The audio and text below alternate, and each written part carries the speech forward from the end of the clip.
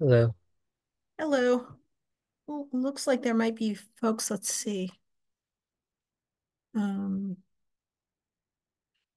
yeah, there are a couple of people in the who are attendees, but none of the other panelists have arrived. And just so that you're aware, like the meeting is being recorded, so it's automatically set to record.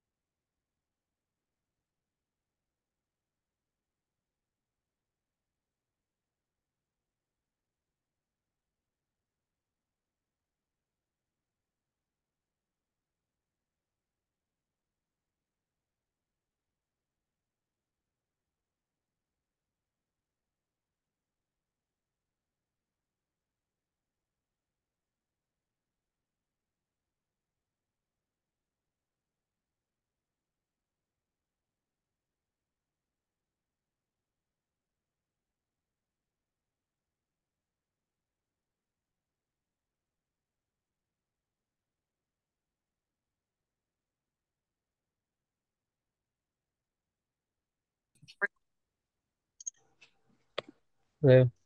Hello. Hi, Allegra. Hello. Um, so I might be the only committee member here tonight. Deborah and I talked briefly because she was stuck at her conference, and I thought I would probably just do some announcements about upcoming events because I know DEI has some stuff going on, and see if anyone wants to make public comment, and then call it because Okay. it's hard So to. yeah, you do have three attendees, so there might be and someone who might want to make a public comment. I know that Jennifer had told me that Lisette and Everald were not able to make it. Yeah, and then last minute we got a note from Isabella as well, and then Deborah Okay. saying I thought I was going to make it back from my conference, but I'm not. All Um, right. so I don't know. I mean, I guess we can do the official recording thing. Just Yeah, so make we're sure. recording. Yeah, we're recording now. I generally automatically set the meetings to record to the cloud automatically. Otherwise, I Oh, might forget. But wonderful. mhm. Do I still have to read the official thing, even though we're technically not a meeting? If we Oh, don't. Yeah. I think I would just I can do a revised version of it just so that for the recording purposes. So I can do that if you like. I have it right in front of me. So um the Community Safety and Social Justice Committee was scheduled to meet tonight, Wednesday, January 10th, by a remote means, which they would have been authorized to do through an extension of Chapter 20 of the Acts of 2021. However, since there is no quorum present, we will not have an official meeting, but we'll open the floor for announcements and public comment. Yeah. So there are 2 upcoming events next week as part of MLK and National Racial Healing Day. Let me know if I get the details wrong, but the MLK Day event is at the Bangs Center at 1 p.m. and there will be a reading of one of Martin Luther King Jr.'s speeches. I don't remember the name of it off the top of my head, but it's a nice event. There's a reading, everybody takes turns reading, and then there's a discussion of the event or of the content afterwards. And then on Tuesday, the National Day of Racial Healing is an event that's now in its 7th year, sponsored by the Kellogg Foundation. The event is open to all community members. It's an opportunity for community members to come and share personal narratives, stories about race and racial healing. Those stories will be done in small groups and will be facilitated by community members and members from town staff. And the event takes place at Crocker Farm at, I believe, starting at 6 p.m. And then Thursday night, Deborah Ferreira and I are going to speak with the League of Women Voters as part of the Judy Brooks lecture series. So that is virtually from 7 to 8. Their website should have the information about the Zoom and everything like that, but it's the League of Women Voters Amherst. And we're going to present a little bit about CSSJC and CRESS and the recommendations of the CSWG. So that is, again, next Thursday. I was going to say the final 2 things that I would mention are that the public forums for the Resident Oversight Committee are taking place. Actually, one is taking place virtually as we speak. And then there are 2 more events scheduled, one for January 18th and the second one for January 21st.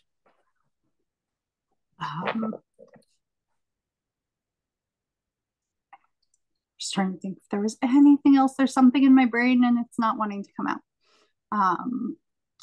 When is the Lunar New Year celebration? Is that so? That date, it will be in February, and it hasn't been finalized yet. I think tentatively we're looking at February 17th, but I'm not sure that that's set in stone yet. Okay, thank you. I just wasn't sure if it was before or after our next meeting. Yeah.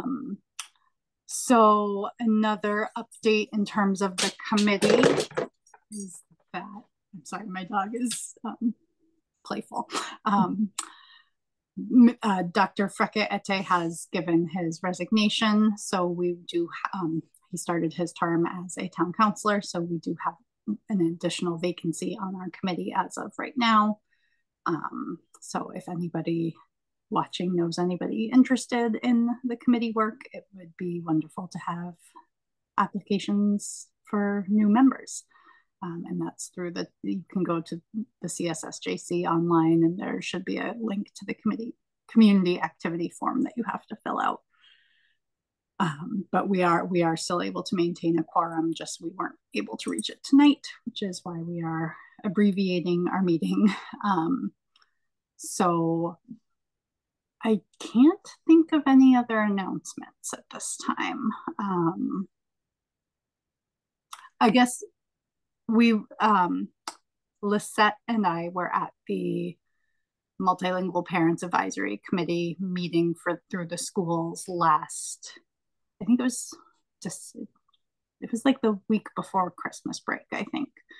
And so there were a few people that attended that. So we gave a little presentation and had a discussion with some of the families and learned a little bit about what they do in the schools and some of the events that they're hoping to put on in the springtime. And they have invited us to potentially come back and chat, because I do think that could be a good resource for DEI and for CRESS to have as, reaching out into other communities that might not be the traditional communities that the town has reached out to in the past. So there are 4 attendees. I would like to extend the opportunity to give public comment to anybody who would like to give public comment. I have to read the thing. Let's see. During the public comment period, the chair will recognize members of the public. When called on, please identify yourself by stating your full name, preferred pronouns, and residential address or connection to town. Residents are welcome to express their views for up to 3 minutes at the discretion of the chair, based upon the number of people who wish to speak. No speaker can cede their time to another speaker. The CSSJC will not engage in dialogue or comment on a matter raised during public comment period. So I have promoted one person for public comment. Thank you.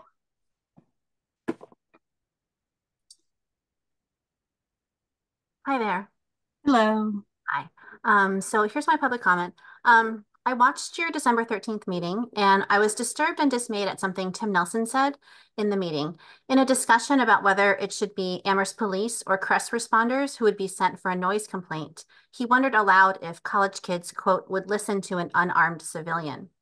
His immediate answer was, I don't know, but the fact of the question is what bothered me. Questioning whether town residents would comply with the requests of an unarmed civilian implies the assumption that arms are required in order to ensure compliance. And it implies that the police rely on fear and the presence of weapons to get people to comply. It implies that police believe that it's the fact that they have guns, which is the reason people listen to them. That's a dangerous and really problematic mindset. And this leads me to believe that the police build fear while CRESS responders build relationships. So Tim said they were starting small by having CRESS respond to only a small number of categories of calls. And then he heard from CSSJC members that you would like to see this broadened to include noise complaints. And Tim then said they would need to look at the data and see how these calls play out. So I wanted to urge the CSSJC to request or insist or demand that the CRESS interim leadership establish goals and metrics now on what it would take for them to feel comfortable having CRESS respond to noise complaints. And if those goals and metrics are achieved in a specific time frame, to go ahead and make that change. Because I feel like if goals and metrics are not established ahead of time, then I fear we'll continue to hear the platitudes and generalities about noise complaints instead of the actual change that CSSJC members have asked for. So I understand you're not having a full meeting tonight and you have many members missing. So I might just attend your next meeting and give the same comment just so that other committee members can hear it. Thank you, Jennifer. Thank you. And if you have anything written, if that was from your brain, that was beautiful. And if you have it written down, you can always forward it along. Okay, thank you. Okay. Let me just see if there are any other hands raised. I do not see any other hands raised at this time. Give it a minute or two. While I am just percolating on that for a second. Pamela, I know we had asked for some information. I don't know if there's anything that you had prepared for tonight or anything that you think would answer some of the questions and I can't remember off the top of my head. I think there was some data questions that we'd asked about, so I don't know if that was something that you had. I don't. So the responders are just in week 3 of being on dispatch, so we don't have a lot of data to present at this point. All right. I do see somebody else just joined. Just for the members of the public, we do not have a quorum for our meeting tonight. I am the only committee member who was able to make it due to various emergencies that have come up. So we were allowing a period of public comment. So if you have any questions or concerns you want to raise, you can raise your hand and we'll call on you. Otherwise, let me look at our calendar.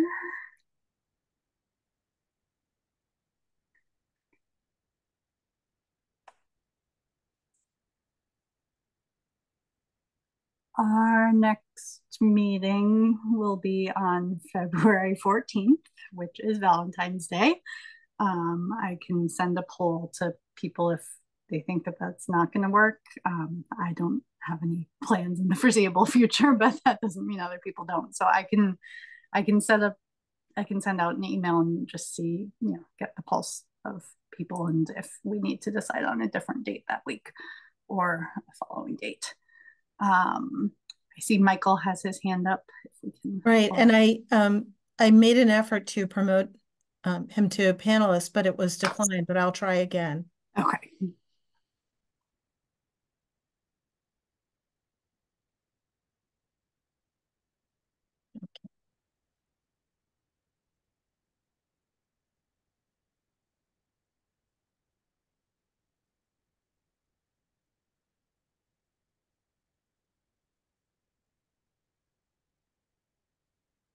Hi, this is Michael Husson. Am I audible? Yes. Yes. I may not be visible. Oh, I am. I didn't decline being a panelist, just it was mostly out of modesty and shyness, but I didn't know quite what that meant my responsibilities were. But anyway, I hear that you do not have a quorum, so I'm wondering, I just have informational questions, and is it possible to ask them mostly of Pamela without a quorum?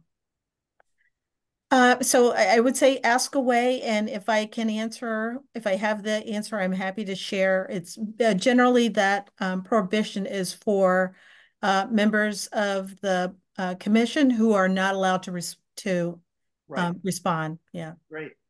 And I missed the first few minutes, so I don't know if you covered any of this already. It doesn't sound like you have covered.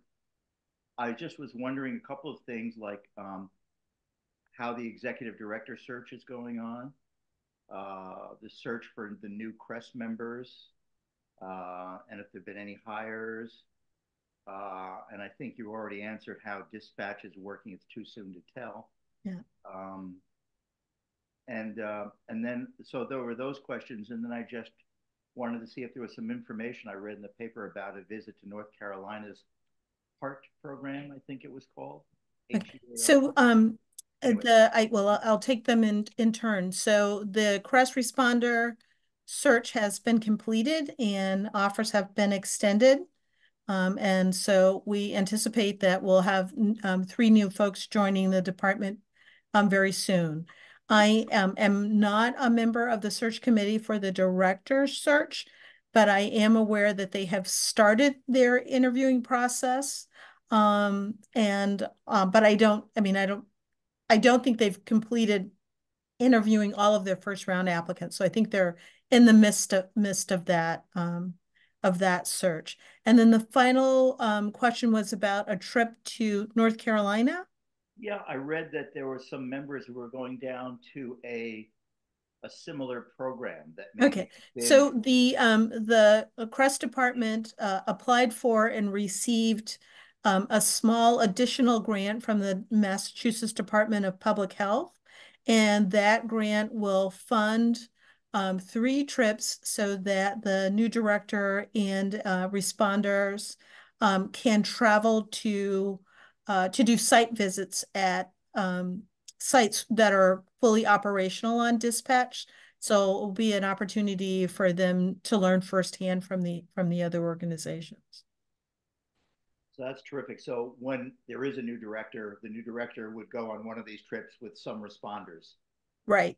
And it would be like 3 different sites, or There are 3 different sites that have programs that are similar to the program in Amherst. So I believe that it's Raleigh Durham.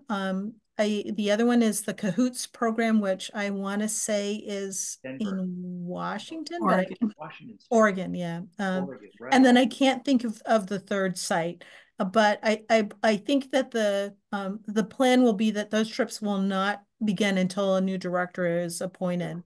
Sure. So That's really excellent.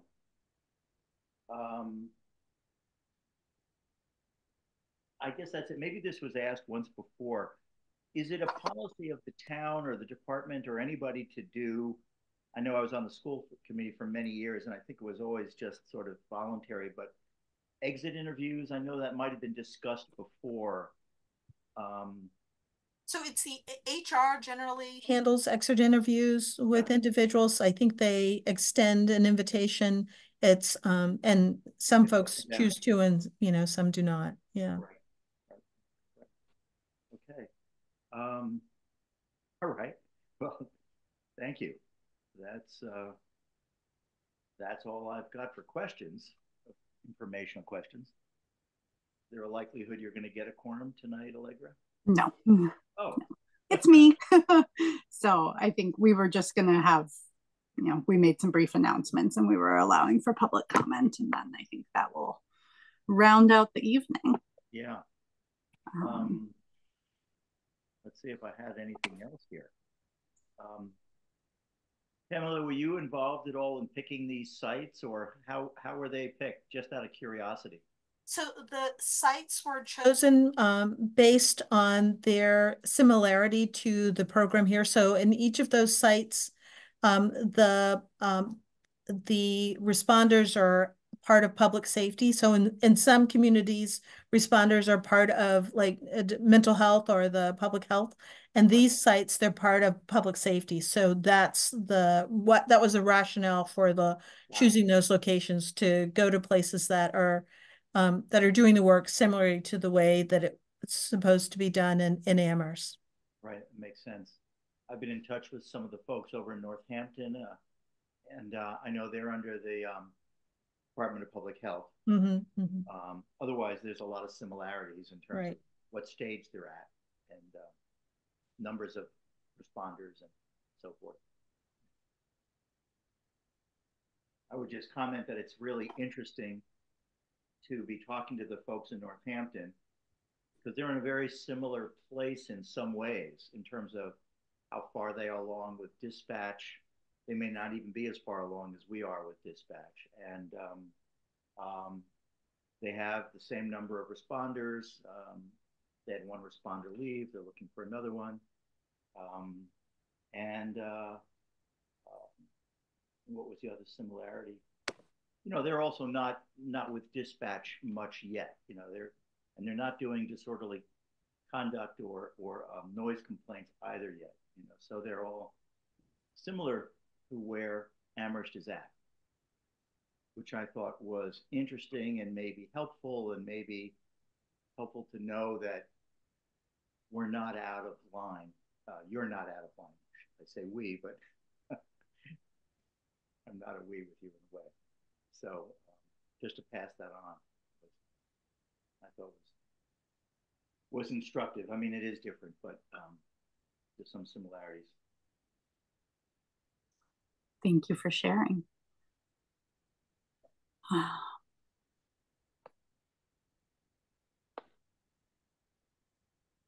So I think I'm gonna tentatively say our next meeting will be scheduled for February 14th at 6:30, pending confirmation from other committee members that they would be able to make it. Perhaps I could suggest the week before, which is February 7th, as an alternative date.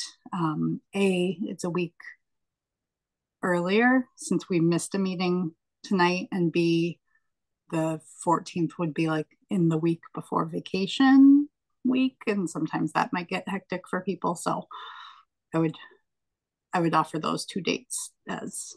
So Jennifer and I will send out an email tomorrow and see if we can get a response for a quorum on the 7th. Yeah. That would be great. All right. Well, with that said, I guess we will bid everyone adieu. Yes, it's 6:52 and we are adjourned. Yes. Have a great night, everyone. Good night. Thank you.